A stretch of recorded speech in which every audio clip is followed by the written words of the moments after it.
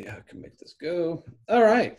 So I know most of you probably get the reference, but for those of you who somehow escaped middle school or are not intimately familiar with the filmography of, um,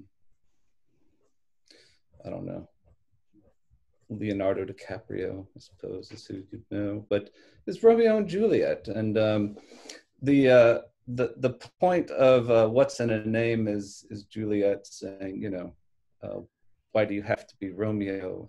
And it's really not the name of the thing, but the essence of the thing that matters. So it's kind of the framework of the how I'm approaching this topic. And what I'd like to do is first just I want to get a sense of who's here and what do you call yourselves? So when not maybe not to other people in the industry, like not to your grandmother, your mom, because I'd say I design websites and that's good enough. But what would you call, and you know, if we were meeting together today and you had to put on your name tag, I am a whatever in our group, what would you call yourself? I called myself a UX design manager, for example. Go ahead and hit the chat. Tell me what you call yourselves. All right, good, thank you. User researcher, yes.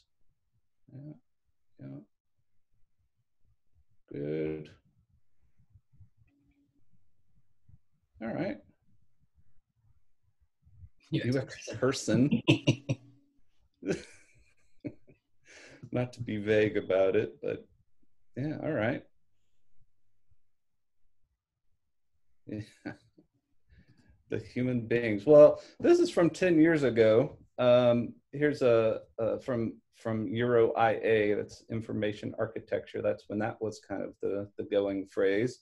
But the dominant title there at the time was user experience designer, but you can also see some other things sprinkled in, this kind of user experience consultant where we have kind of the business role implied there. Information architect, which I'm not sure anyone calls himself information architect anymore. That has definitely gone out of fashion in the subsequent 10 years. Interaction designer has probably ramped up in my experience. User experience architect is another one that you will occasionally hear, and you will see kind of various senior levels of this or managers of that, or you know, that the kind of hierarchy that's implied usually by wherever you work is what you're called. And to some extent, I find the same thing in the titles. So if you have a culture that tends to call people like you architects, you're probably going to be a user experience architect. Or if they call you, if you're in an engineering culture, it wouldn't be unusual to be called an engineer. My neighborhood's getting funky there in the back, sorry. So what I want us to kind of consider now is the title that you go by is sometimes an artifact of where you work, and it really doesn't tell us a whole lot about what you actually do. And so what I want us to focus on is really think about competencies, not titles.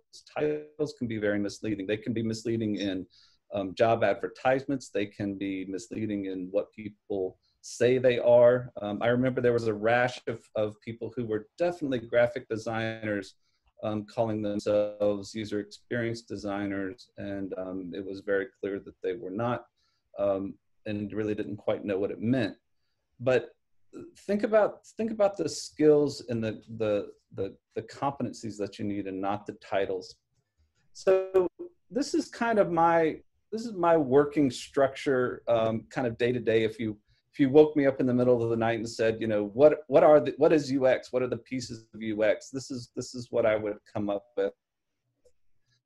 Your researcher, these are kind of nothing without the users. They're not working, in my opinion, unless they're with the users or getting synthesis from their time with the users. And this kind of typically what they're going to be doing and what that output may look like. UX design, I just boil it down to it's user-centered something. And oftentimes what we bring to the table in UX design is that user-centered aspect. So in any kind of complexity of project, internally facing or external, business to consumer, or whatever, there are going to be lots of demands put on any product or service. And the UX designer is typically the one who is kind of holding the line on the users. So I just kind of boiled it down to just user-centered, but not that the others can't be, but they're specifically the user-centered, user advocates. But so information architecture falls under them. So even though that name's fallen out of favor, the work still remains, which is information needs to be constructed on a page.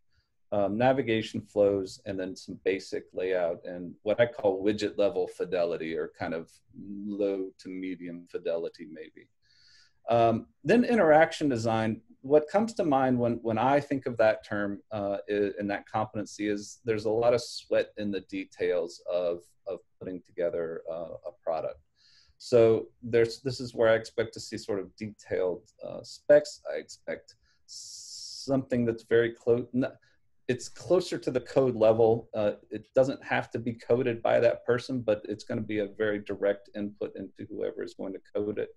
I think about micro interactions. There was I hope he's on, but I don't think he is. His name was Alan Valek. He works up in Houston, and he would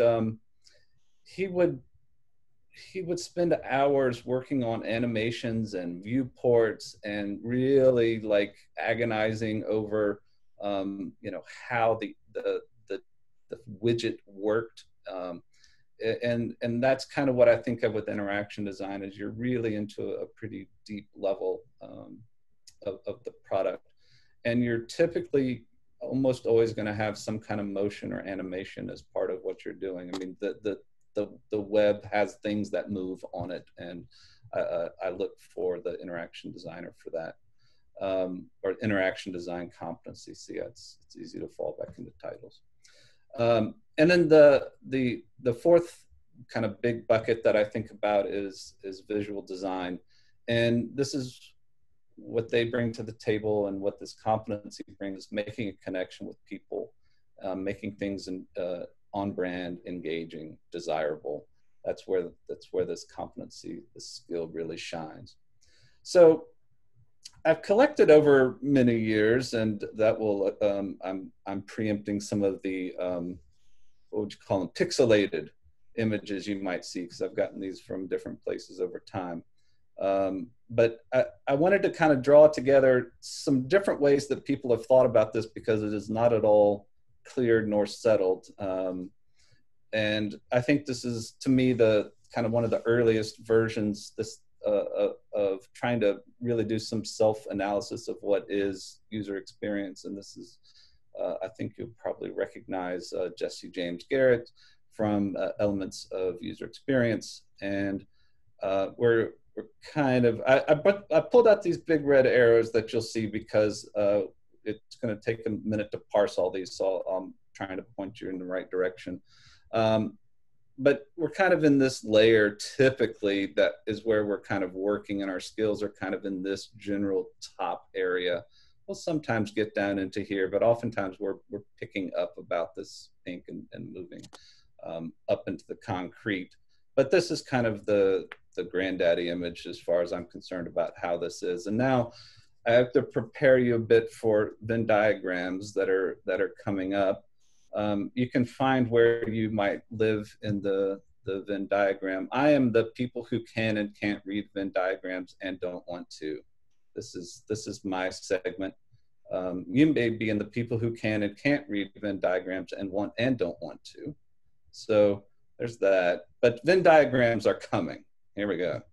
And apparently we have to have circles, and you'll see it. It's remarkable how much circles are part of our modeling and how we think about ourselves. But here's one that I find probably interesting if I really had a long time to think about it and look at it. But UX is there in the middle, and then kind of you see the business analysis on the left side and bottom, and then the visual design, and then the prototyping. I don't know, it might make sense, but you can see there's a lot of overlapping circles in our our Venn diagram trying to be shown here. Not going to take a long time on that one. Here's one. I think this is Dan Saffer, right? I called out a couple of those red highlights are mine just for your reference, but I wanted to highlight visual design. There's that little smaller egg inside, and then the bigger circle is information design, or sorry, user experience design. But to me, this gets a little bit closer to the point, which is we all realize that or we either experience or we feel even inside ourselves, but you certainly see there is this concept of overlap. There isn't a clean, I am a this and I do this and only this. Our discipline is not that clean, I guess, for lack of a better word. But there's always this, I'm doing some of this and some of that and some of that, but I feel like this is getting us closer to the murkiness of how it can sometimes feel in UX design, where we have a big pot of interaction design here. It overlaps, yes, with visual design.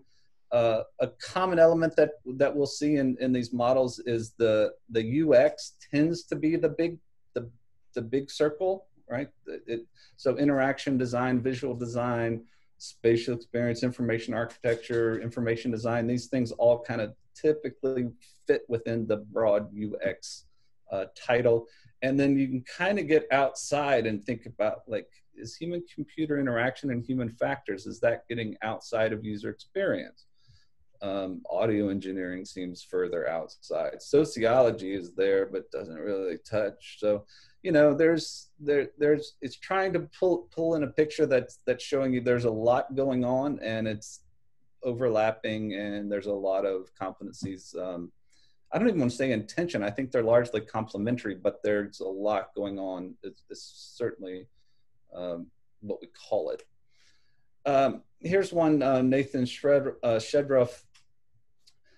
This is a fairly broad interpretation, I would say, of user experience, where we have that kind of big visual design orange there. You've got writing kind of next to it. Further out to that right side, you've got presentation and business and marketing. And then all this orange stuff is what I would call kind of media, media production of some kind. And then we've got this pink computer science and engineering type things. And then sociology, psychology, and anthropology hanging out in the top left. So this is, I would say, a very broad picture of what UX is and what we do, but also you get circles and you get overlapping. So there's that recognition. Here's one, again, same kind of idea. I'm not a huge fan of this one because I don't think the Venn's very good, because UI, I think, is probably bigger than just interaction and visual design. I think there's probably more to it than that, but you see the big user experience encompassing a lot of it and some stuff hanging off of it, including front-end development, which we'll get into. And then here's another try. User experience design composed of information architecture, just plain architecture, which is a little odd. Visual design, industrial design, interaction design, and human factors, it's all mushing together, right?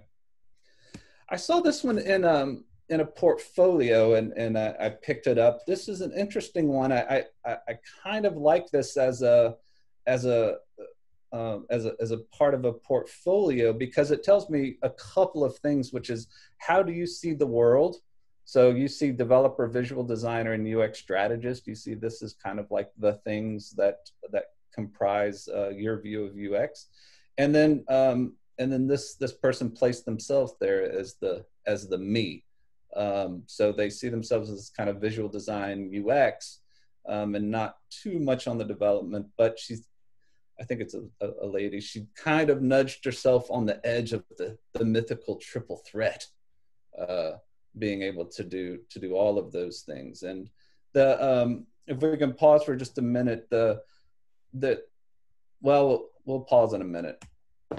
Here's a good view, and this is kind of, once you get outside of the focus of our discipline, I think that this is probably pretty accurate, which is when you think about the really big experience, the customer experience, which involves all kinds of aspects, especially in business to consumer industries.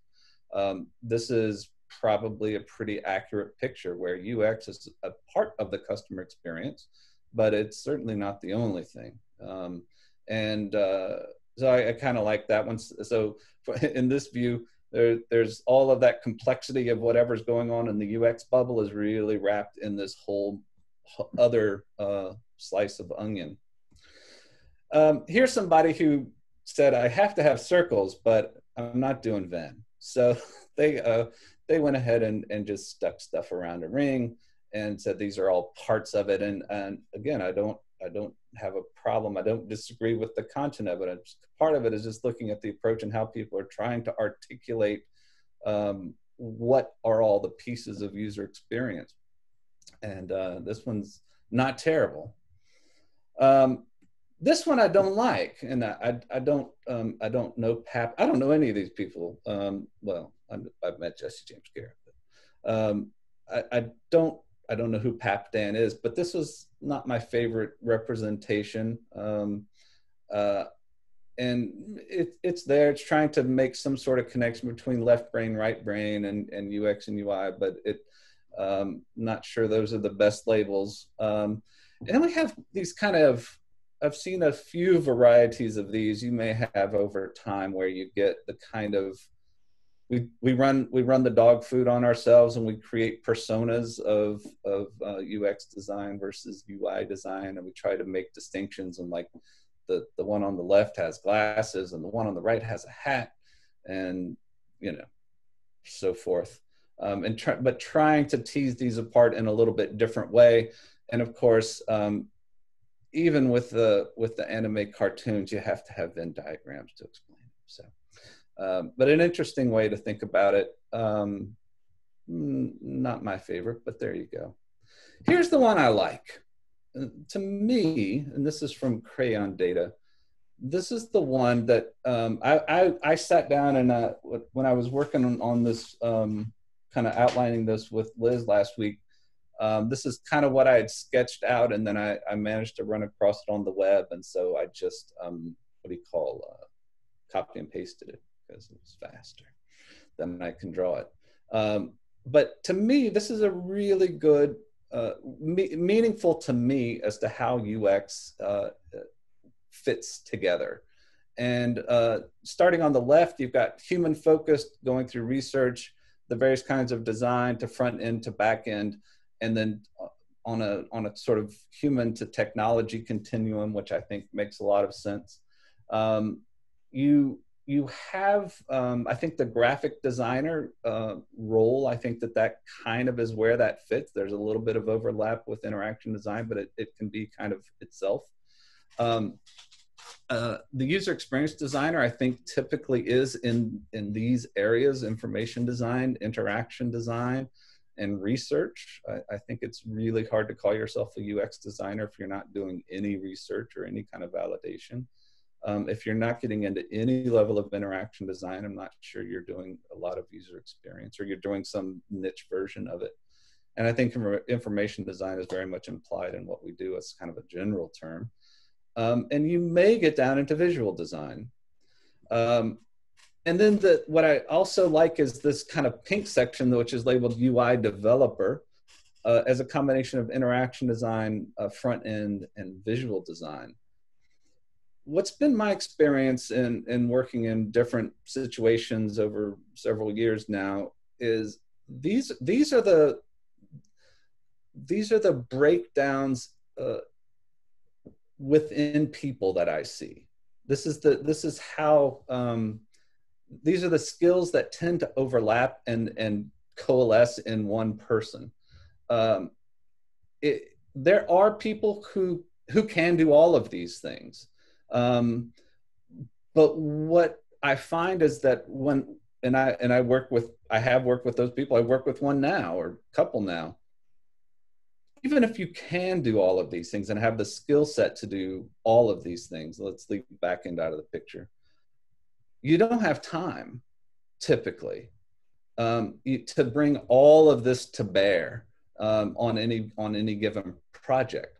So and it does that Swiss Army knife analogy is good, which is, yeah, it has a fishing thing on it, but you can't actually fish with it, and it has a saw, but you're not going to saw much with it. You run out of time and bandwidth to really bring all of your skills to bear at one time, and so you tend to get into these roles that coalesce around these competencies. And in my mind, this graphic that you're looking at here is a really good explanation of what I have seen in experience and practice of how these skills tend to go together.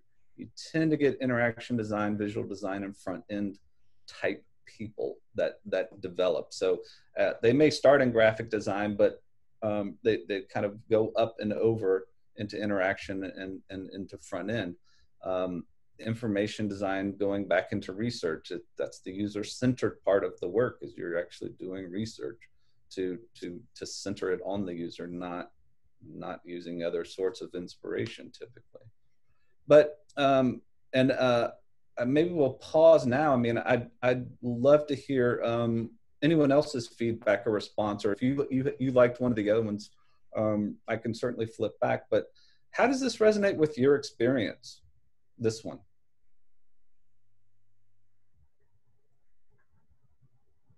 I'll go. Okay. I like this one a lot. I feel like it shows how you can bleed, how you kind of touch on other things, and how you might be interested if you are a user experience designer and your expertise is research and you're kind of weak in information design. Like it's a good map to show where you might want to expand your skill set, like the most logical fit, right, for you to move next or Yeah. to improve. Yeah. So I really like that as a visual representation of where you might want to enhance your skills. Good. I like how it has the two spectrums, the human focused on the one side and the technology focused on the other side, because I think most teams that I work with sort of forget the human part of it all. And so I like that it shows both ends. Mm-hmm. And I think it's pretty, even within the broad domain of user experience, there are definitely people who are closer to the technology than they are to the users. Right. Jason, thank you. This is a nice, a couple of from my education sake, I have not seen much emphasis on the, I would say, the topmost level, the information design, purely how to present the data. If you go to like a Stemon.com and those folks who are purely like a visual artist, if you will. So I've not seen in my 20 years career, mostly in industrial area, those people interacting in this process. And the second, I just wanted feedback from the team. Historically, when I started in G way back, this is like late 90s, human or industrial engineers were used to be a lot of people call them industrial engineers. So granted, it was not software per se. It was more of a look and feel of a product, how to use anything like iPhone, or in that case, the medical device. Those two people I'm trying to see where they fit in. Because the reason is this, that granted, yeah, software is an important piece, but there's a hardware piece as well. So I think we need to do a little bit work together to get them into the fold. So they have a lot of knowledge historically. And lately, the challenge is how to present the information, which is becoming very, very challenging. Back to your Venn diagrams and pie graphs and all those, and people are not able to glean the insight from them. So. Mm-hmm. Yeah. Yeah. There's definitely a legacy there that I think is not represented here, and certainly industrial design is where certainly the first wave of UX-like people probably came from, but it seems like a distinct discipline to me now, and I think that's part of the struggle, where industrial design can look back at some number, of decades of how they developed over time, and UX is still struggling a little bit with creating its own legacy that's independent of ergonomics or human factors or industrial design, yeah, I'll leave it there. Who else? What I also like about this real quick is the visual design, how it's just really small, because that's what our stakeholders tend to grab onto, is it's all about visual design. And this really shows that there's a lot more than just putting lipstick on a pig, right? Yeah. Jason, I asked in the chat that I'm not always sure what the difference between an interaction designer and a UX designer is. Can you tell from a portfolio? I can tell from a portfolio, usually. Well, and that's the thing it's happened more than once where you bring somebody in for one thing and then you find out, oh yeah, I do that too, but I just didn't put it in my portfolio. So we'll actually transition to that shortly, because I have some portfolios I want to bring up and we're going to look at them. But before we do that, I don't want to short circuit this discussion. I think it's good. Is there anyone else have feedback or comment on any of these models? I actually think that this model is pretty great. I think that it's missing some components of like service design, which that's a higher level, I think, of all of this stuff, but it's definitely related. But I actually think I think the biggest challenge that I'm facing right now as I look at a job market, for example, is that I think a lot of positions are posted with a description for one thing or another when it's really looking for another skill set, or they're looking for the unicorn, that mythical triple threat that you showed in that other model. Right. So I think those are some of the challenges that I see, not because of this model is incorrect, but I think it's how people perceive the discipline and how people post positions like that. Yeah, the whole posting of positions is an interesting topic. I've been on both sides of that, and honestly, it's still pretty idiosyncratic to make the connection to somebody with the skill set that you're looking for. So I think what a lot of times I've done on when I've posted jobs is I cast a pretty wide net, hoping to catch somebody. So and I know I see it in my son who just graduated from college, and he's trying to get his first job, and he's in that conundrum of first job, which is, everybody wants experience. How am I supposed to get experience and all of that? And he sees he's telling me about these jobs, and it's like, they want this, they want 15 things, and it's pays $12 an hour. And I'm like, yeah, so you kind of have to know how job ads these job postings get put together to know, okay, if I meet one or two of these, I'm going to go for it, right? Because you just don't know, especially in something like UX, where honestly, and again, I think, from those of you I know on the call, you have probably worked for people for a leader of the team who doesn't come from UX and doesn't really quite know what UX is.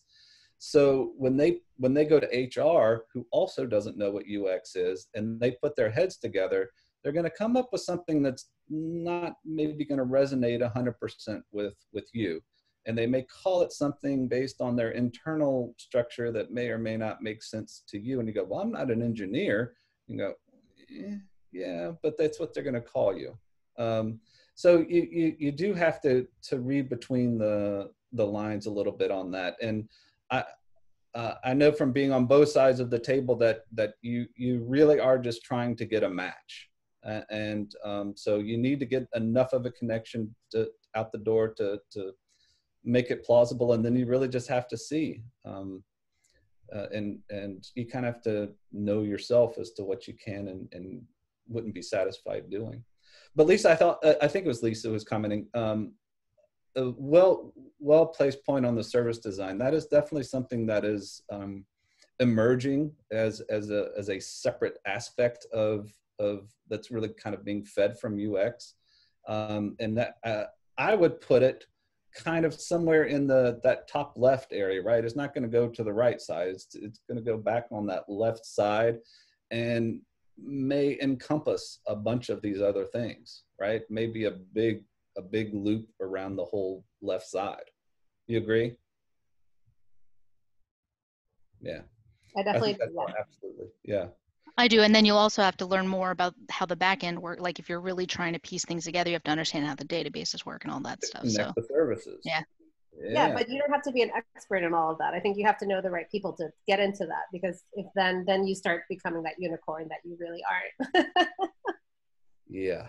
Well, and honestly, the value in it is not understanding how the databases work together, because they're fungible, right? They can move, and it's getting people to understand how it's worth it to move the databases, right? How the data needs to work differently. And but yeah, excellent point. Thanks, Lisa. That big left, I think. Who else? So Jason, yeah, this is Keith. I would just add that, again, for one level of complexity, this is great. But sort of when I work with organizations, the next level of complexity up, usually the research bubble moves outside of the design bubble, right? Because they're going to have separate teams. And so it's sort of like, you know, the designer is focused on the information and interaction design, and there's no time for them to also be doing the research. So sort of when I scale it up for complexity, that's probably the next change that would happen. Research is its own thing. It's yes. Right. Yes. Yeah.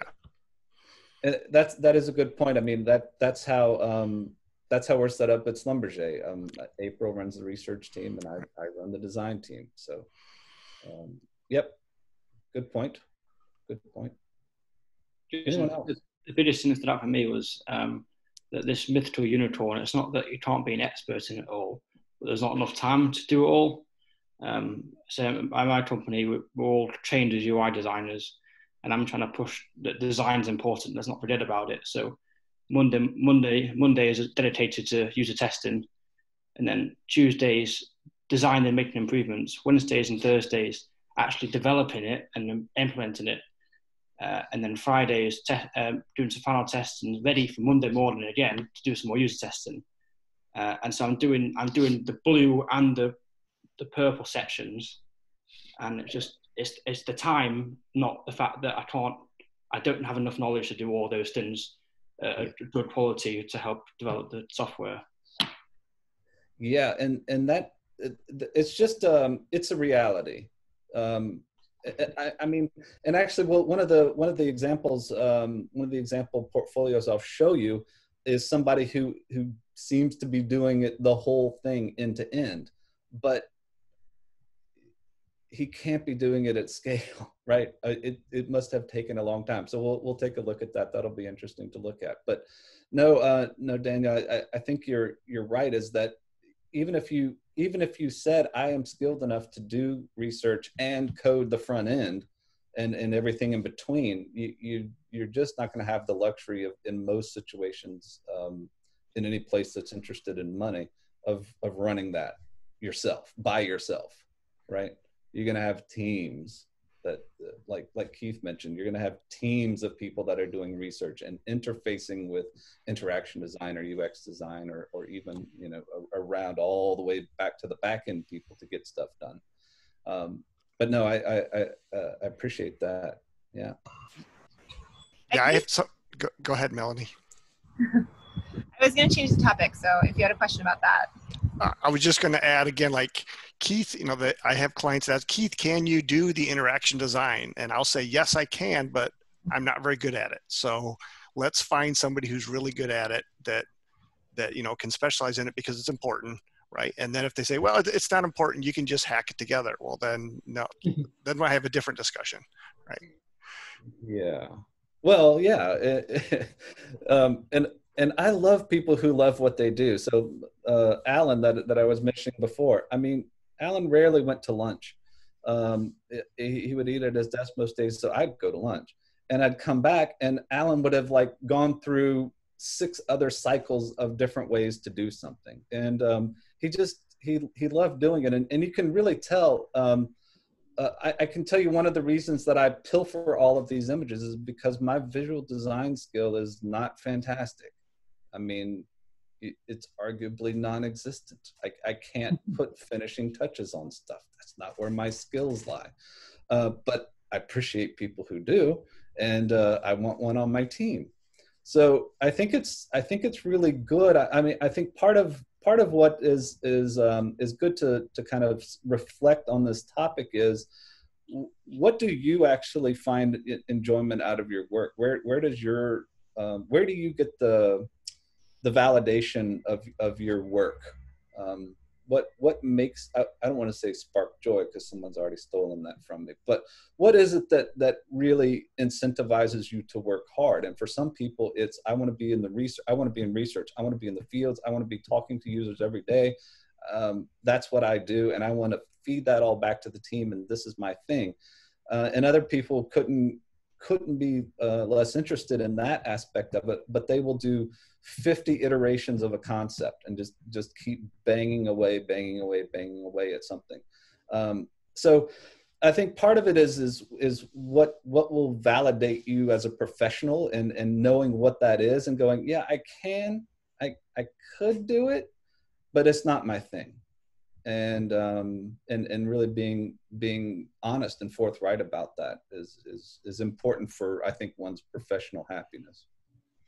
I completely agree with you, Jason. So I'm actually a master's student, and I did my bachelor's as a computer science engineer. And I actually transformed from coding to user research because I was fascinated with psychology. And even though I'm able to do coding, design, and research, I still put myself as a user researcher because that's what I'm passionate about. And even mentioning myself as a UX unicorn is something that I would not likely do, because I'm pretty sure the research part that I can do is not as well as the developing and the designer part. And I'm pretty sure that the companies need as well of a developer or designer as a researcher. Mm-hmm. Yeah, it's look, I'm not gonna, we should all be striving to get more skills than we have now. That I don't want that to, you know, I want, we all agree, right? More skills are better. But I think at any one time, we're not going to be able to bring them all to bear. And I was never like a production coder, but I have coded before. And that stuff ages so quickly. Like, I think if you get out of it very long, you're going to be out. And it's going to be hard to get back in. You're like, Angular, what number now? Holy crap, I know 4, you know, and it's 8 is not 4. So you do have some, you know, it's all these little forks in the road in your life, right? You have an opportunity to do this, and so you spend some time there. You go to a different place, and maybe you rehone some things that you did 2 jobs ago. So, but I think kind of, you know, one, recognizing that we all can't do everything all the time, regardless of our skill set, and 2, really knowing where your heart is good to know, so that you don't sort of put yourself in a position where you're not going to be happy. What else? I know Melanie has a pivot, so anything else before Melanie takes us someplace else? Well, it's kind of on this. I'm curious why you think all of these kind of focus on software development teams and the roles that those play.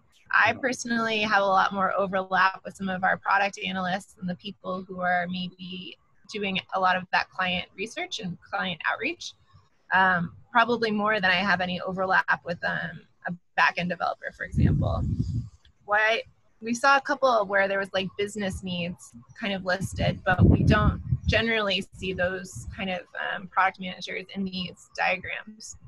So that's an interesting one as well. I think that kind of goes in the along with the service design enhancement to this, right? Which would be, I have seen a lot more people, and that may be one of our examples in a minute, positioning themselves as product developers or products. I don't want to say managers. That's not quite, more of on the innovation side of product, more figuring out what a product should do. And what they're describing is very much UX related. And no, but you're right. This is a software centric view of UX, and I think that's because most people that are in UX are working in software. but there's definitely emerged. I remember I went to a talk, it's probably been 6 or 8 years ago now, but it was, oh, I'm going to forget what Travelocity, maybe, one of the travel companies, but it was the person giving the talk, between the time that they submitted the paper and the time that they showed up to the conference, they had actually moved out of UX and into a product management role. And I took note of that even at the time, because I was like, wait a minute, because UX, you know, I think you're probably in organizations, you kind of feel like there's a ceiling, right? Like, I'm not good, you know, there's not a vice president, a C level of UX in my company. Where do I go from here? And where you go is product. You become a product innovator of some kind is what seems to be a good path for people wanting to have more responsibility, and it really is just applying your skills in a different way. I would say there's not a fundamental difference in what product managers should be doing and what UX does, and that's why we oftentimes pair up, right? Work together. So yeah, I didn't mean for this to be a comprehensive, but it's one I liked. It fits my world. Anyone else? Because I'll talk all night if we're not careful. Just one question, just again for my education. I'm coming from the right side, like a technology, and I'm trying to learn more, being into management programs and all that stuff. My biggest challenge is, or interest is to make sure people are communicating very effectively. What I noticed that each bubble hands over their artifacts, design, thoughts, whatnot, in a specific way. And if the other side does not respect that, quote unquote, then the confusion starts, which leads to all the bad products and angry clients. So I'm very focused on what happens between hands-off between these two bubbles. So any thoughts on that? What is being done, or how effectively this can be managed? Well, yeah, and yeah, I wouldn't just to clarify, this is not strictly a process model, right? That I'm showing here. It is much more of there's a different continuum at work, which is not a sequential handoff. But I take your point, which is when you have multiple of these roles or people involved, there is some kind of handover from the researcher through some kind of framework or process, and that ends up in code. Let's just say, if we stick in our software world, that ends up in the product somehow. My one is that's almost becoming its own specialty in UX is figuring out, okay, how do we efficiently put our work in a way that can be handed off and consumed, right? Because it really is extremely redundant to sort of like take a Photoshop mock-up and now start passing it down the line and have somebody else has to go measure it and give all the color values and blah blah. And so that's why like this pink section here in the middle, you're tending to get more of that overlap with somebody go, well, I could draw it all out and explain it to you in 15 minutes, or I could just do it in 25, right? And so then you're really hooking up different aspects of handoff, right? I'm not going to hand off to myself, but I'm going to hand off now at one level deeper than I used to. And so I think that those of us who are looking at UX or this whole process flow, we do want to be on the lookout for tools that can help us economize those handoffs. We want to look at people who can bridge more gaps so that we can have fewer handoffs. I mean, I think all of that is just part of building a team. And really, when we look at that whole process, to me, the most important thing is for there not to be any surprises in that handoff, right? Like if we're going from an interaction designer to a front-end developer as a handoff, this should not be a coming like thrown over the cube kind of interaction. This is usually a pretty tight engagement and iterative within itself, not a handoff of deliverables, but more of a handoff of responsibility, if you will, and moving the product along, because there's too much give and take in those roles for everything to be anticipated. So it's finding those melding points that you really want to be focused on, and making sure that the interaction designer isn't just going, floop, there's your style guide. And the front end developers going, whoop, there's some CSS, and none of it's hooked up, right?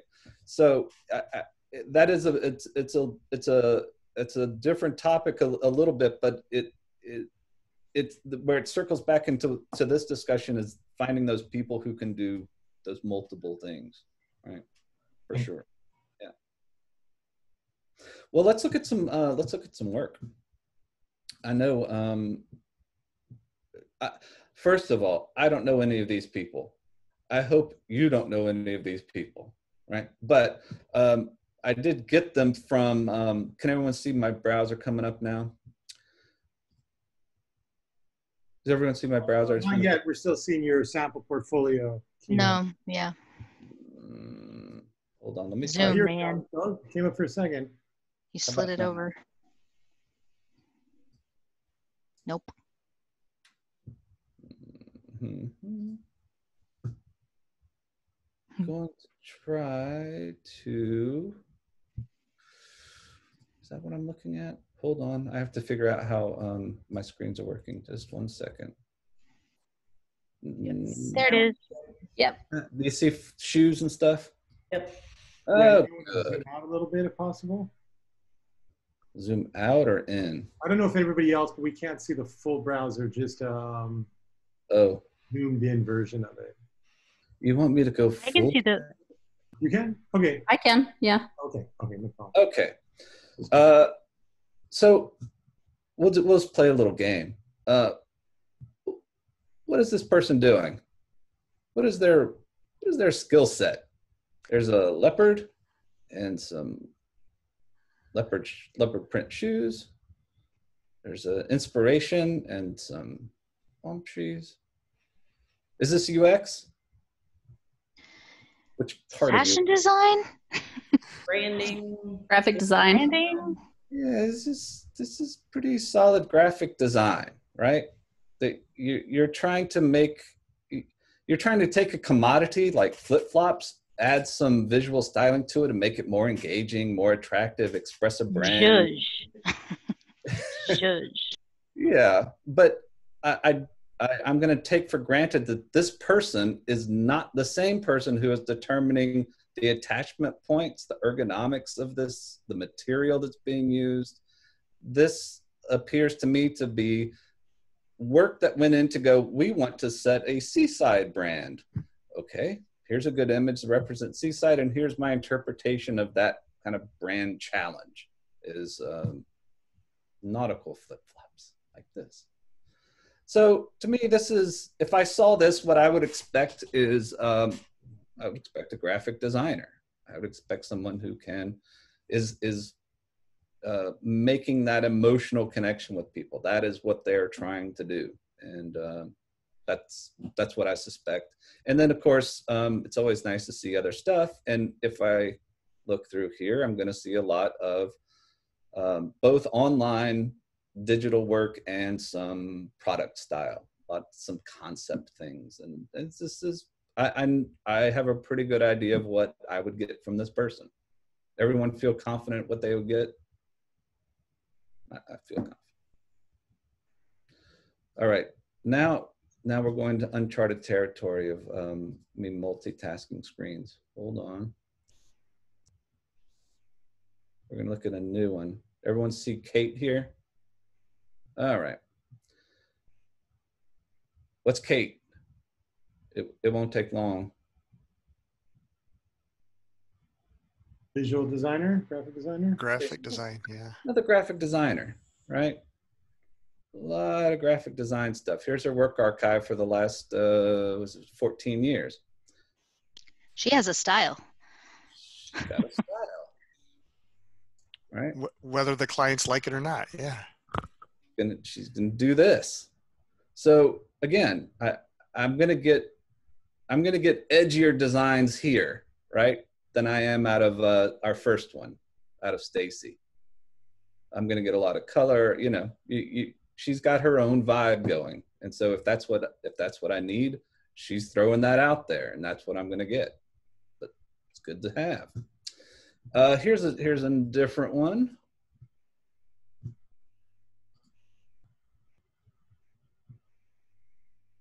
Gleb Kuznetsov. He's working at the intersection of strategy and art. So here, I had this bookmarked, sorry, but apparently didn't get the right one. Here's an example of kind of that sweating the details that I was talking about. To me, this is a lot of detailed diligence goes into these animations, figuring them out, seeing if they communicate. Obviously, he's going to try to make it cool. He's making something futuristic, but that also needs to work. It's giving status updates in an unconventional way, like that little wavy pattern is moving around. I'm getting different hover effects that I'm going to get in most situations. Whatever this circle is doing, right? It's communicating in a different way. I'm thinking he's more in our sort of interaction design space, right? This is what I call like an interaction design specialist. They're sweating all of this movement. It's not just bring up credit cards. It's, well, how can we do it in a different way, a cool way, a way that's meaningful, a way that is contextually relevant, a way that mirrors something in the real world, but in a digital world. All of these things that come into play, I put in that kind of interaction design category. And that's why you get, and you can obviously see there's a blend of interaction and graphic. These things don't typically exist independently. So if all we had was placeholders and actor moving, that's not the same thing, right? We're actually getting a feel for what this is going to look like graphically. It's more than just modeling it. It's actually building it. So that's what I see with him. And you start looking around, you start seeing, all right, I'm going to see more things like this. And this is what this guy does. This is where his passion is. This is his thing. So interesting. Here, I've got a couple more.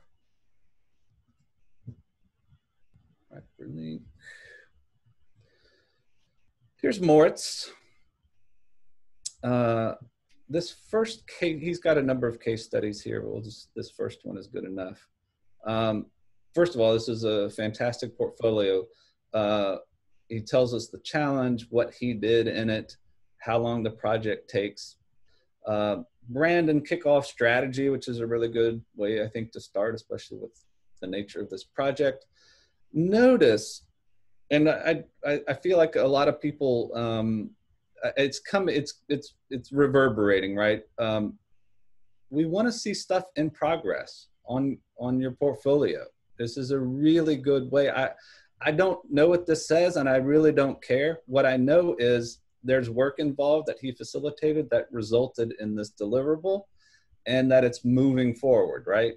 Here, I really like this part. He says, in order to empathize with different kinds of users, we developed so-called proto-personas, which are based on experience and assumptions. It's fantastic. He uses the word properly. It is correct. It is what he has. It's not a persona. I think most of us would call this a proto-persona. And it's a collaborative as part of this workshop. It's fantastic. Setting goals, this is an interesting one. And what's really interesting with it, he got the team basically to say, you know, of these features we want to do, what's the thing we should do? This is another thing that I think really should be part of all of our portfolios. Learnings. In retrospect, I feel this exercise wasn't what the client expected because I aimed towards the blah, blah, blah, right? He's reflecting, like, I tried it, didn't quite work, and here's why, and here's what I'm going to do next time. This is really good. Here's the extent of the visual, right? I think they went with this middle one. Here's the information architecture. They did a content audit. They did a sitemap. Here's work in progress with sticky notes. Here's a learning, which is great. we're getting down to it. Here's where kind of get wireframes starting, that we're collaborative. Here we start something that looks like a website. What I find kind of in people who aren't as experienced in this, they want to get to here, right? They want to show you, hey, look, I made this cool thing. It's like, that's great. How? I really want to see the how, right? It's really helpful to see the how. And because if you just came up with this, and because I could come up with this, I could come up with something that looked like this because it's in WordPress, and I just download a WordPress theme and I start putting, I guess that's German in it. And now I have the same thing as you have. That's not the point, right? We all know the process that goes into this is what makes this work. Not because it looks good in the end, but because we built it correctly from the beginning. Even in German, it works, presumably. So it's really seeing all of those steps put together. And if you're not getting users involved, then you're not a UX designer. You're something, but you're not somebody that I'm really interested in having as a UX designer. I think you're doing something fundamentally different than what I'm going to expect from a UX designer. So seeing all of that team engagement, and in this case it was mostly team engagement, but he does have others where he's validating with users. This is a really important part of what I look for in a UX design portfolio specifically. And then we'll do this last one. Sorry, hold on. Just asking for links in the chat. Oh. FYI. Stand by. Sorry. Don't want to derail. I just shared it. Okay. Yeah, let me finish. Do you have them, Liz? Yeah. Okay, thanks. This last one is Katie McCurdy, and I think this hospital wayfinder is a good indicator. Here we clearly have a researcher, and sometimes it can be a struggle. When I was a researcher and I had a portfolio that was reasonably up to date, I struggled with how do I present research findings in a generic way. And to me, I think that I was probably overthinking it. What I appreciate about this portfolio is I don't really need to know what they're talking about, but when I see detailed walkthroughs and drive-bys and somebody with a clipboard talking to a stranger, I know that this is the right type of activity that I want to be seeing. They're not just doing an interview, they're doing it in the context of the hospital, so you kind of get that one level bonus point of beyond interview and getting into the contextual inquiry realm. You have this looks like where my background is, but creepier. But you have the real problem with signage, which is here's a 4,000 foot long hallway with no signs at all telling you what's down there.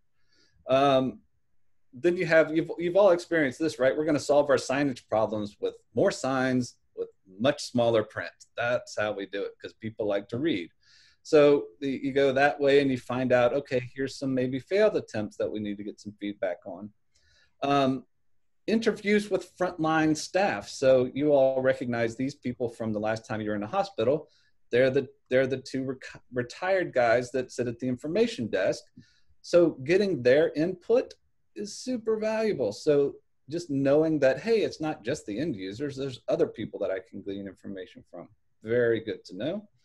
Co-creative workshops. So this is another thing where researchers, I sometimes feel a little self-conscious because they're like, well, I just did the research, I didn't design the solution. But detailing how your research got put into practice and how you maybe followed through that, what that overlap looked like in your project is really good, because research that doesn't go anywhere doesn't last, right? That it's just not meaningful. So you really want to try to follow through as far as you can how your research gets implemented. And so she goes through design sprints, goes through, here's some ideas that got tested, here's some signage, she followed it through. is basically what it is. And so you should be able to draw lines from things that we found from the users, went through the process with my team, came out the other side with this, and I can draw the line from my finding to the solution. And that's what you want to do as a researcher. So again, these are, I'm like I said, I don't know these people, but I wanted to call out some highlights and things that when I'm evaluating a portfolio, the things that really stand out to me, and where if you're in the process of putting together a portfolio, some things to be mindful of so that you don't mischaracterize or kind of miss an easy opportunity to impress a hiring manager. And that's all I have. So questions about, well, anything. Sorry, I just want to, if I can add one thing to one of these things you were talking about. You mentioned how in your portfolio, it's really about the how more than the what, which is a huge factor. One of the things that I noticed in these is these folks are obviously good storytellers too. They're obvious, or at least from what we can skim. And as we all know, that's a hugely important part of UX as well. Isn't just doing the how, but also messaging out to a team. And when you get a UX designer, that's an important skill set. How will they be able to communicate with others? And if they do it well in their portfolio, that's usually that's indicative of a quality that's going to be pretty important. Would you say that's true, or? Yes, but what I find is often the other way around, which is somebody who is good at telling a story but really bad at portfolio. it is, I mean, it's honestly one of the reasons I don't have a portfolio right now is they're just a ton of work. They're hard to put together, and if I didn't have a job, I'd be working harder on mine. But it's hard to kind of like in my spare time on a Sunday afternoon go, you know what I should do? A portfolio. Because there's about 400 other things I'd prefer to do. But I think I think what I find is too often people are just jumping to the end, and they take for granted the work that got them to the end. And that is oftentimes the most valuable part that I can glean from your portfolio is not that you can come up with an engaging design or an interesting design, but that you know what is necessary to get there. Right. And because I don't know your project, so you could have not done any user research at all. You could have not done any kind of touch points with anybody and just sort of gotten this design by happenstance or because the bar was low and it worked good enough and everybody said fine. I'd like to see the work go in. Keith? Right, and I was going to say, when I've been helping folks describe what they do in order to get a job, I often say, let's not call them portfolios right now, because in your brain, portfolio will mean pretty pictures. And when we're all done, we could stick it in something and we can call it a portfolio. But it's like writing this case study uses a different part of your brain and we have to think differently. So let's not think of adding to your portfolio. Let's think of describing this project and what you learned and what you didn't learn. And then once you do that, you can package it up in a resume and lots of different things. But that's great advice, Keith. Maybe that is a loaded word for us. Yeah. Again, if you look at the history of the term, it's all around. It's the artist in us, right? And some of the things we do aren't art. They're more science, right? So this is more like writing a mini research-ish paper without the references, right? Yeah. Comments? What he said. Tell people how they approach their process. There you go. Yeah. And I'm kind of two minds about the here's my process, because they all boil down pretty much the same. There's some semantic differences. Your process is mildly interesting, but I've probably seen it before. I really want to see the work. I want to see the process in action. Someone asked me recently, they said, you know, they're a graphic designer, but they want to pivot into UX design, which I think is a common question these days. If they basically have a straight graphic design portfolio, what can they really add to it to indicate that they'd be somebody you'd want to trust making that transition? Yeah, that's a good question, Liz. The one is, I know what graphic design portfolios look like, and they're not UX design portfolios. So it's immediately clear if your portfolio comes across my desk and I have a job for a UX designer, I am not calling you. It's just not. I'm not going to, because I know what's there. So how do you break out of that, right? Here's what I look for. And I've seen it in some of the students at UH in Liz's program. They have I call it science fair, but what do you actually call it, Liz? We have oh my gosh, I'm blanking. Jasmine, what do we call it? The career day, capstone, something or another. Yeah, we have the career day, yeah. Yeah. So, but you know, they're set up with their booths and everything, and so. Red Fest. What's it called? Red Fest. Red Fest. But here's how to break out of it, right? Here's how to show me that you're on the path.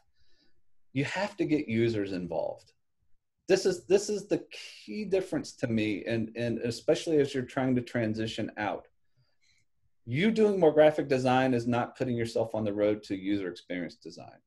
You getting users involved in the work that you do now, either as part of the generative creative process, right? Getting that, you know, what should I be designing and how should I approach it, doing it up front, and or the evaluation of the work that I have done. It's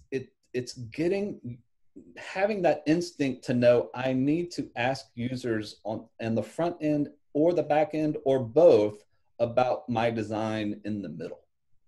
So that's, to me, the way that that's what I would be looking for in someone who has a graphic design portfolio, but they're trying to move. That's what shows movement to me. That would pique my interest. So Jason, wouldn't I say that depends on what UX role they want? Because if we go back to that earlier slide you showed where some people are more positioned on the UI and visual design. And that's why I think some of those earlier portfolios you show were successful if that's the type of, you know, quote unquote UX job they're looking for. The visual design ones maybe are a little far, but for instance, that interaction designer you showed, if there's somebody who's looking for somebody like that, they're not user-centered, they're not researchers, they're looking for a UI expert prototyper, then that person has positioned themselves pretty well for that role. Yeah, and I mean, there are certainly, I mean, I've had pure graphic designers on my teams before, and some transitioned more into UX, and some were more resistant. That they didn't want to go that way. But I think part of it is yes, it does depend on what you're looking for. What I guess what I'm trying to point out with this kind of these portfolio, whatever we're calling them, walking through these different portfolios is to, if you just show finished graphic work, I'm going to assume that's what you do. If you spent 3 weeks interviewing people to get to your graphic design and you don't show it to me, I don't know that it's happening. And so you're limiting what you're doing, right? You're limiting your value to me because you're simply not telling me the full story. By jumping to the end, and if that's what you did, then that's fine. Then I'll know what I can expect from you. And I would make telling the whole story, that's a deficiency you should fix in your portfolio. Correct. And I would add that probably those other portfolios, earlier ones, could, to your point, could benefit with more storytelling. Like even that earlier stage visual designer we saw, the more kind of graffiti style. If she had pointed out, or maybe it was, I'm not really sure, you know, what the brief was, what they were objective, what success looked like, then we could really value that end result a lot better. Well, or even the first one with the lady with the flip-flops, right? Yeah. So showing me the inspiration image and then her interpretation in the flip-flop, like, well, where did those inspiration images come from? Did you find them? Did a brand director give them to you? Why were those a good solution? Them? Right. Yeah. Right, yeah, right. Especially like maybe she could explain how she actually understands the ergonomics of the foot more, and that came into part of her design. And where the toe hole goes, Right. maybe integrate that. All of those kinds of things that are a little bit lacking by. And look, I mean, I'm sure I'll speak for her. She's probably not resting the rest of her career on her footwear work. Right? She's probably interested in more other things, but this is just an example of the kinds of things where you really want to think through how you're presenting yourself and not selling yourself short on the work that you put in. I would also add to that, though, to Liz's point about I have a graphic designer that's trying to transition into UX. You ask them that question because as a former graphic designer myself, you still have an audience, and you need to know your audience to make sure you're designing the right thing. That's something that carries through in this entire career. If they don't want to do that, that's your telltale sign that you really don't want to transition towards this side. Yes. Yep.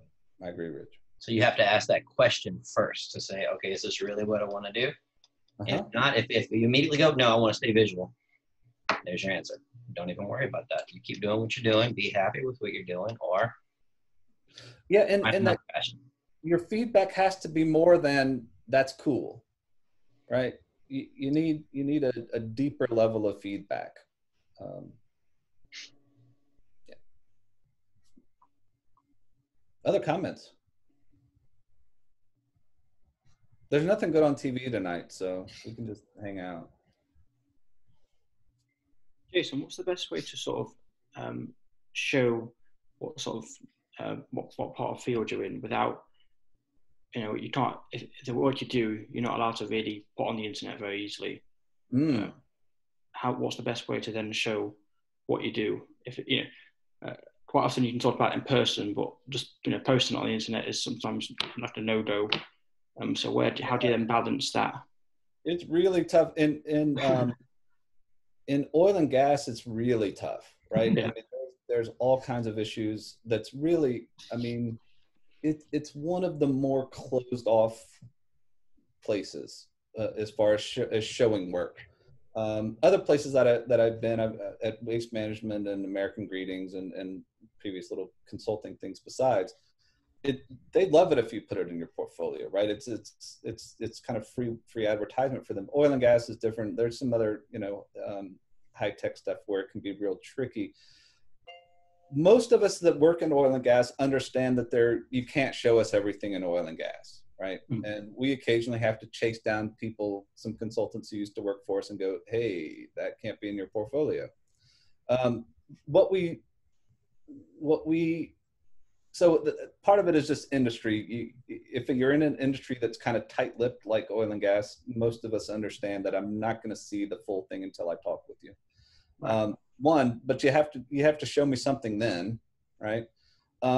Two, I would seek permission and find out if you can do it. That's one thing. Don't assume that you can't show it. So you kind of have to ask.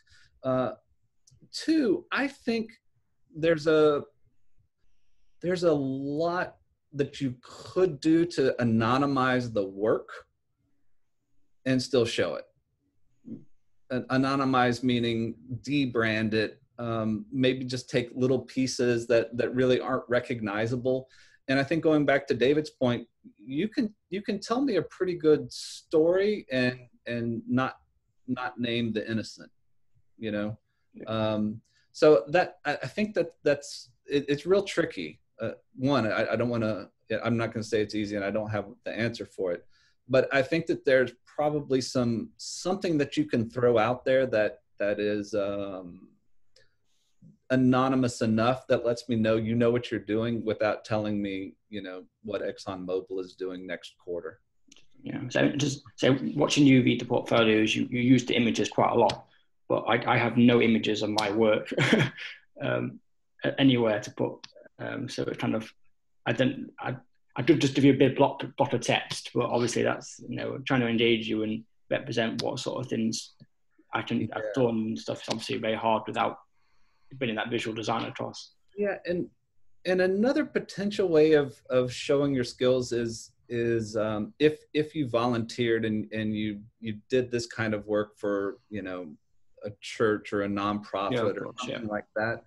That's something you can show, and it's okay. I mean, we all know the bar's lower, right? That you're not necessarily like burning the midnight oil, and your stakeholders are just happy you're there at all.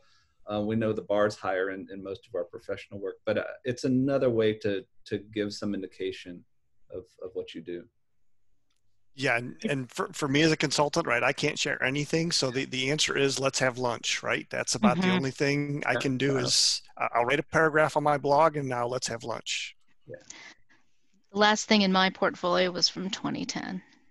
Was it waste management? Yeah, it was.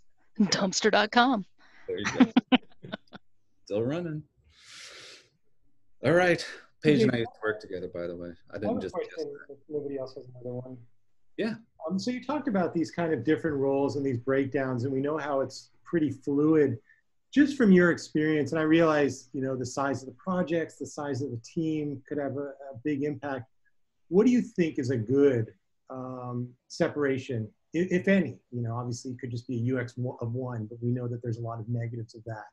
What would you came into a company from scratch, you knew it needed some UX help, what would you think would be a good breakdown? I would do research. Research and design to me is the fundamental breakdown.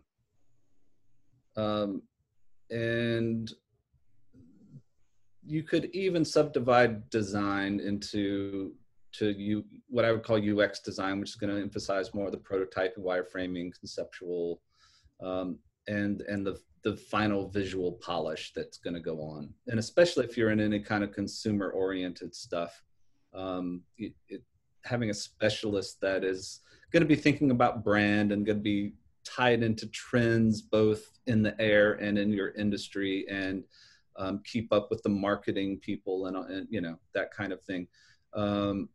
That's kind of a full-time job in my experience. So to me, it's, you could do it with two people blending across, you know, these various areas, but it's kind of a two-person shop. To me, is the right number. I personally, and this just may be me, and I can't get in anybody else's head, I have a really hard time transitioning between research and design thinking. Not design thinking trademark, just thinking as a designer versus thinking as a researcher. So it's aside from the bandwidth issues, it really is just moving a different part of your brain. And so when I'm in research mode, if I'm in research mode in the morning, I'm not going to be in design mode in the afternoon. I might be in design mode in a couple of days. I mean, it's so to me there's a definite productivity cost in trying to switch from research to design, and that's why I like to have the split roles if possible.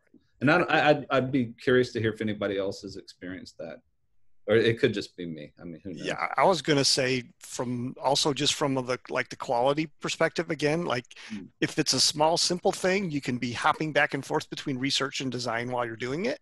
Yeah. But if it's too complicated, then those brain cells that you're putting on design, you know, they're going to be getting in the way of your research, right? Yeah, the synthesis is different.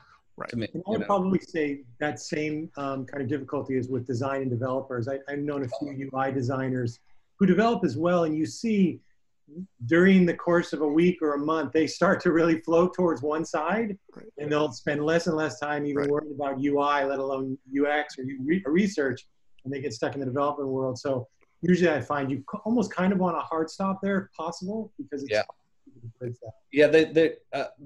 similar experience. I mean, it's almost always you're gonna tend toward the development side, because that's where you have real deadlines and tie-ins that are specific and people waiting on you and griping to the project manager that they're waiting on you, and you know that there's real consequences there. So what I have observed is what typically gets done is they'll short circuit the design and the iterations on the design and get to good enough in the code. And that's a method, but you're probably not, that design is what's going to get squished.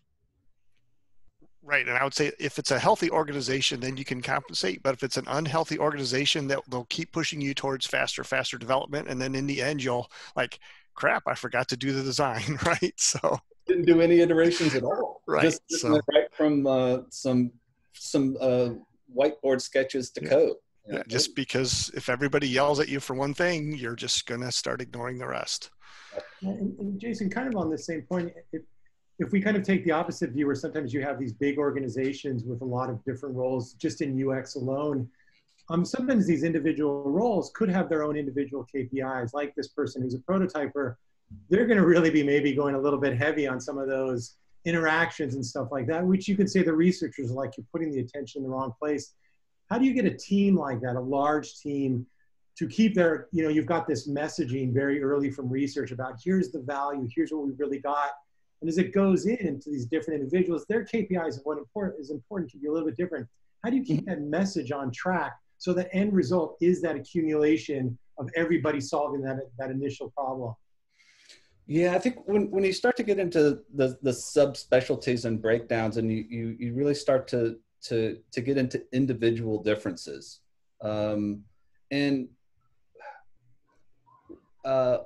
you will, for example, get people who are really good graphic designers, and they want to do more UX design, and they're like, this one guy said, I'm 44 years old. Am I still going to be pushing pixels in Photoshop and Illustrator when I'm 55? He was trying to wrap his head around kind of like, what does his career path look like? And so it's not only balancing the work that's coming in and the skill set of the team that you have, but developing people over time and find, okay, I'm really good at this, but God help me, I don't want to do it. I can't look at another one, right? You get into that kind of like, I need a fresh thing. And so it's really trying to this is the individual differences. You have to know your team to know, okay, you're really good at that. I value you for that. This is why you're here. But I understand that after 20 years of doing it, you're looking at other things to do. You're right. You want to grow, you want to expand. So now as the manager, it's our responsibility to find those opportunities for you where you can still do what you do, but find those opportunities for you to do something else in a way that's hopefully productive for the company and not, tragic. That's a good experience that lets you grow. When it gets into KPI, those have to get met, right? And I think most of us that work in places that are metrics oriented, we understand that these are numbers that need to get met. And so then it becomes incumbent upon us to find outside of that, right? How do I make this number, but also grow and not just get, because the KPI is going to change in 18 months anyway. Just to be clear, JD, what I meant by KPIs, I just meant like if somebody's a prototyper, they care about the prototyping. They want to make the most awesome prototyping. But for instance, maybe some of the stuff they're doing isn't necessarily going to be the best for the user or whatever is, it's like their KPIs become whatever their job is. And sometimes there could be a contradicted and the researcher can be like, actually, you're going a little bit too crazy. And this is for senior citizens or something, you're going to start to, whatever. Personal versus business. Yeah. Yeah. So like I am a prototyper, so I will prototype whether we need it or not, that kind of thing. No, more like I'm the UI person, so I'm going to make the UI. UI is important to me, so I got this thing handed over to me. I'm going to do the UI the greatest, but it's not necessarily the greatest for the user because I'm not the one who is doing the user research. That's not, I'm my role is doing UI and prototyping, and also that's how people are judging me. So I'm just going to show them great UI and prototyping. And it's not necessarily in contradiction. I don't want to assume that this raises problems. I see. So yeah, I mean, but then, I mean, if that was happening on a team that I manage, we'd have to have a conversation about what are the inputs to your design, right? So if the researcher is going out and doing work and bringing it back and it's going through the machinations, and you go, yeah, I saw this cool thing on Dribble, and you go do that. That's a workflow issue, right? Which is, I need to get rid of one of you, right? One of you isn't necessary. If I can't get the research translated into the design, then we have a problem. I don't need a researcher then. So it's a messaging issue. It's a way of keeping that story going throughout these individual tasks. Yeah, it's and going back to kind of that process topic is the designer has to appreciate at a whole other level what the researcher is doing than anyone else on the team. That needs to be, again, one of those special connections, right? Where the researcher bringing back findings is not sort of treating the UX designer as another person on the team that's interested. They're like an insider. In my opinion, they should be getting previews. They really should be part of the research process as much as possible. But they for sure need to get an advanced look of the findings before they get dumped in front of, the rest of the team. There's that kind of that camaraderie that needs to get built up between a UX researcher and a UX designer. Let's say if that's the handoff, that builds the trust between the two, so that the researcher knows what they do has value because the designer values it in a special way, and that conversely, that the researcher is bringing to the designer things that they need to know. So that responsibility really, it goes both ways. And so, yeah, if that's not happening, then that's a real conversation that has to happen. Well, I mean, I think that's great advice. That it seems like there's two things you could do. One is about the messaging, but this is something we as UX designers are taught from the get-go about bringing stakeholders into your world so they're bought into it, they understand it, it's not a big surprise to them. Do the same with the other folks in your UX team. Oh yeah, for sure. Right, and I've seen those gaps happen, and usually something like a critique will help catch it, because different folks will look at it and say like, that's pretty cool. That part that sings and dances over there is really cool. Where did you get that from? And they might say, I stole it from Dribble, right? Or they're like, uh-oh. Or that they said, because of the user research said our users are familiar with this type of thing, right? Then I stole it from Dribble for that reason or whatever, right? So that, when you start, right? So when you can start to break apart, like, why did you design it that way? Then you can check to make sure that they're referencing the research or they're making it up. Yeah, which kind of segues a little bit into what Rich said about graphic designers who kind of flow into UX and those that maybe it's a different world. The ones that can be inspired, and this goes for any part of the UX team, realize that upper, left of their design, upper river, whatever you want to say, has a big impact on what they should have a big impact. Those people are the type of people you want to make sure are around. Yeah. I think a lot of these lines also start to get into project cadence and organization design maturity. Like, we saw in my last job, our visual designers who were allocated to the project teams started to get really disenchanted with the process when we started working on a design language system, but they weren't a part of that. So there was another team off somewhere else in the organization that was designing all the assets, and the visual designers had to use those assets. And then they weren't as excited about the visual design of their individual projects. So it can definitely change over time as you are building out these teams to understand what's needed, where the lines should be between everybody, and what's needed at like a global level versus what's needed at an individual project level at each point in the process. Yeah, and also to keep them engaged, to realize that visual designers love visual design. They can be part of this team, but make sure that they're doing what they love to do. Yeah.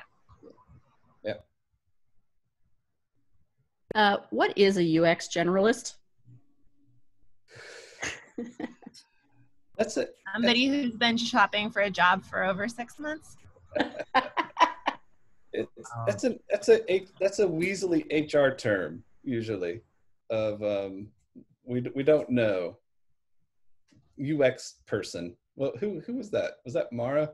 UX person. It's the HR formalization of that. Is it fair to say it's more of a career level intern who's trying to decide which area they want to delve deeper in? Yeah, it's giving them the ability to figure that out on the job, but at a higher salary than an intern. There are no senior generalists. Let's put it that way, right? So yeah, it does imply kind of an entry level type position where we're going to figure out what to do with you, see where your interest and skills lie. Liz, are you interested in a director of generalism? What's that? I said I want to be the director of generalism. Yeah, well, Liz, you're in a college. They have a whole college of general studies, probably, right? Liberal arts. Yeah. I would maybe put a different take on a UX generalist, to be honest. I don't know if I would put it so negative. I mean, I think a UX generalist is somebody who implies they can do every aspect of the UX. I mean, I know that there's probably a lot of negatives in that, this whole notion of a jack of all trades, master of none type of thing. So somebody who calls themselves a UX generalist, they can definitely be shooting themselves in the foot. But there's a lot of people, for instance, who are freelancers who say, look, I can handle most of this stuff. I can do the research all the way up to and including maybe some front-end development. Personally, I would classify that somebody as a UX generalist for good or for bad. I know. I think the sexier title they're going to go for is like full stack. They're going to be a full stack designer or something, right? Unicorn, yeah. Yeah, they're gonna get a pseudonym in there that's not generalist. I didn't mean mine as negative. I just meant it as you're giving them the opportunity to decide which way they want to go. Yeah, it's more of an implication. I would say that if you call yourself a generalist, I'm going to typically assume that's going to be a fairly junior role, because we tend to specialize in our perception of title goes with that. Right. I work with startups and they don't call them a generalist, right? But they have a person who can do anything at a moment's notice because it just needs to get done, right? So literally it's a get shit done kind of person, right? It's not called a generalist. It could be called anything, but there are some environments, like in a startup environment, where that is complete positive, right? Any specialist is not going to work out. Right. I meant that it was more of like an external term to people who don't necessarily live in the UX space, right? I'm trying to just get myself out there. Yeah. And lots of people are making assumptions of what all these things are. You can do it all. Yes, more like an HR person might call you a generalist, but Jason will not call you a generalist, right? And I might want my boss, who's a UX manager, to have some interest in all the different parts instead of just maybe research or.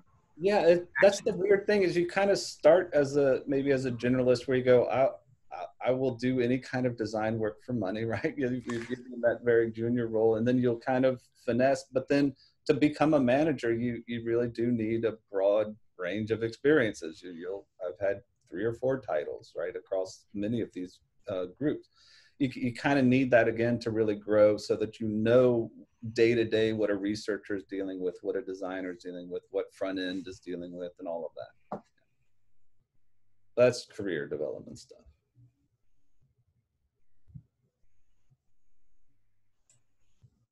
Most of the generalists that I've met are actually UX designers, it turns out. I think I don't see that as much for researchers, because researchers tend to be pretty clear about whether they are comfortable designing and know design or not, or are insecure enough about their design skills to say so. But so the folks that I've met who are labeled generalists tend to be strong on the design side. Tend to be, yes. Yeah. Anybody else? Maybe I would add to that. I mean, especially for people that are starting out, what do you think is a better way to position themselves? I mean, I think we'd probably all agree that understanding UX in general is a very valuable skill.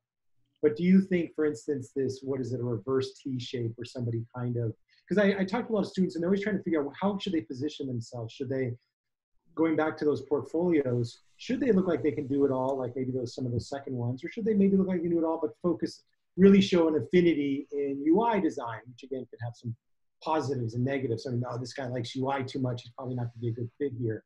What would kind of advice you'd give to somebody starting out on that?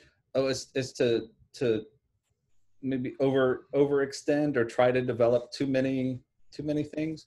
Well, how should they position themselves to be strong in the market? I mean, I do agree that definitely what you want to do is how you should position yourself. Yeah, but I would say position yourself accurately, right? Like, you know, I typically caution people getting into UX that there seems to be a tendency to maybe like make your own portfolio site, you know, make your own site. I'm like, well, do you want to be a front end developer? I'm like, well, no. It's like, well, then, you know, you don't have to develop your own site. It's okay.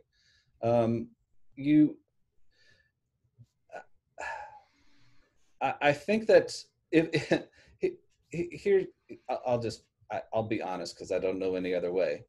If you tell me you're a researcher, a designer, a visual designer, an animation expert, a sound engineer, and yada yada, and I look and you've been out of college for 18 months and you've worked for 6, I'm gonna have lots of red flags about your assessment of what you can do. So I think part of being junior is how to position yourself as a junior, which is, I want you to be really good at one thing so that I can give you one thing to do. And then we can grow you from there. I'm generally not looking for, well, I'm not even going to say that.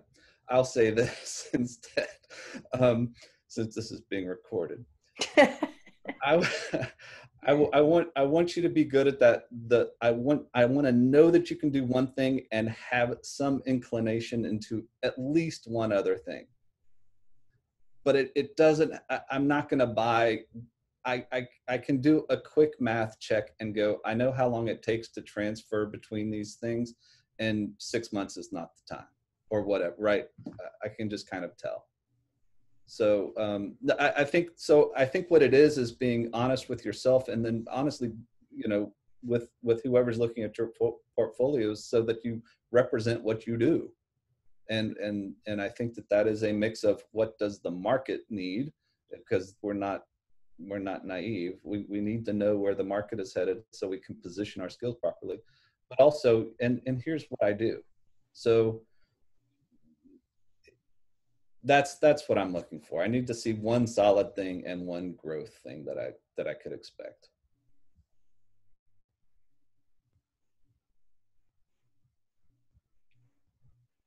On a different note, nice quarantine beard there, Jason. You like it? Mm-hmm. Yeah. I showed it to my mom yesterday. Impressed? Yeah. She said she thought it makes me look old, which I know is not true. But I told her, you know, I'm, you know, almost 50. And she didn't like that answer either. And I'm not almost 50. I'm almost 48. Yeah, mine grew back after my craze of shaving it, which I thought last time I saw you, no beard.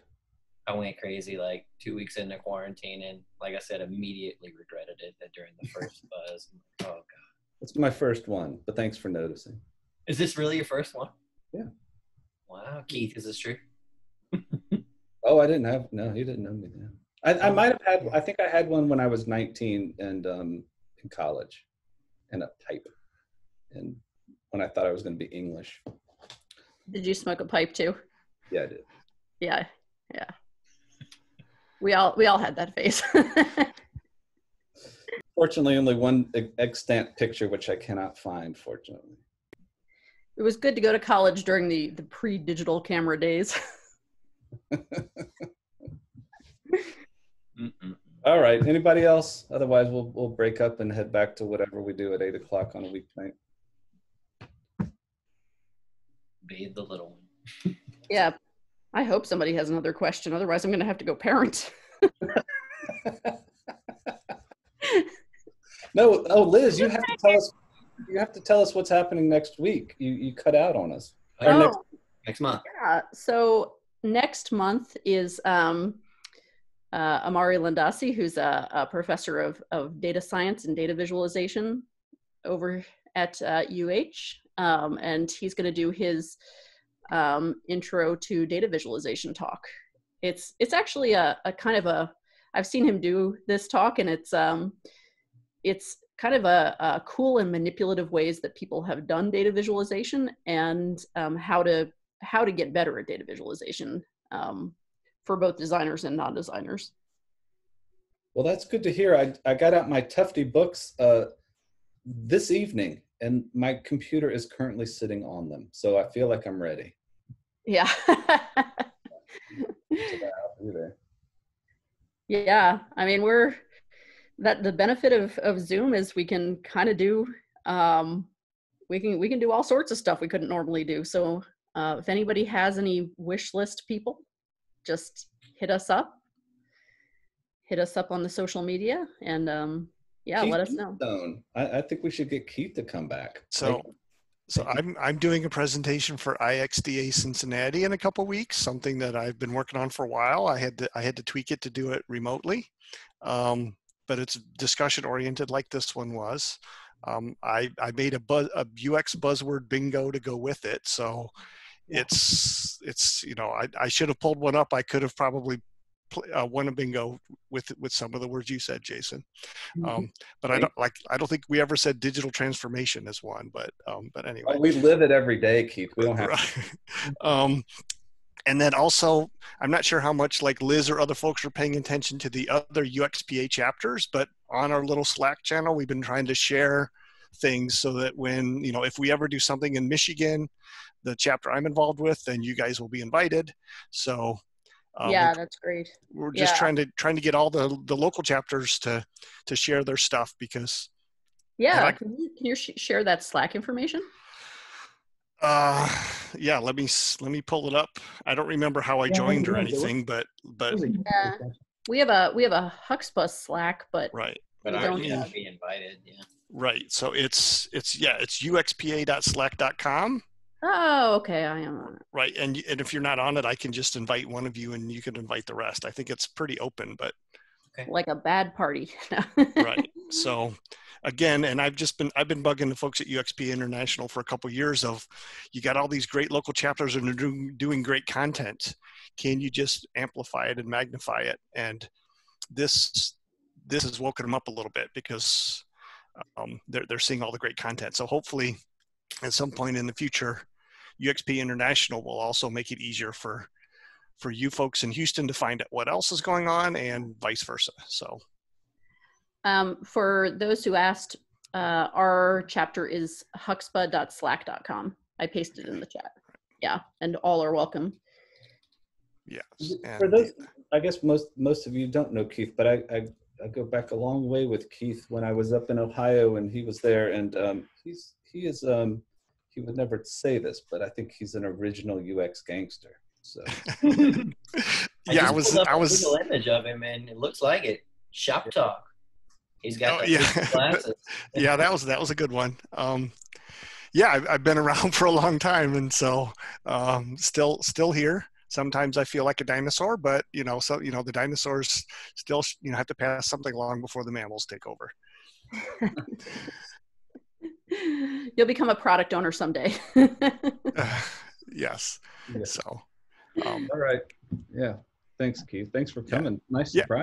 Yeah. Again, it's sort of nice getting a peek into what you guys are doing without having to fly to Texas, right? So yeah, I mean, this is, we're getting into the gross time of year here, so it's probably for the best. Right. And then again, like I popped in the which one did the Delta CX talk? That was, which local chapter did that one?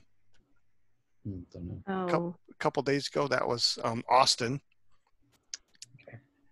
And there's a new group that's not UXPA affiliated, but a new group in San Antonio, which is doing some cool things. So again, like I've been hanging out with people in Texas as much as I've been hanging out with people in Ohio the past month, just by chance.